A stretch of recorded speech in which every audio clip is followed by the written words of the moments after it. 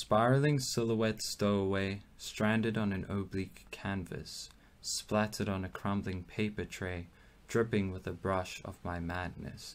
Simply an artist's reflection, though the soul without glow, therefore an ill-thought perplexion, for there's nothing in light of show.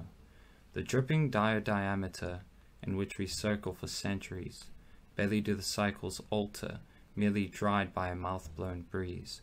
The artist shaping a shallow landscape, revolving and evolving civilization, though the subject in need of escape, for the involving of a devolving aggravation. Painted tainted smudges, overlapping outlines now ominous, canvas now a shapeless abyss, how can we trace through the darkness?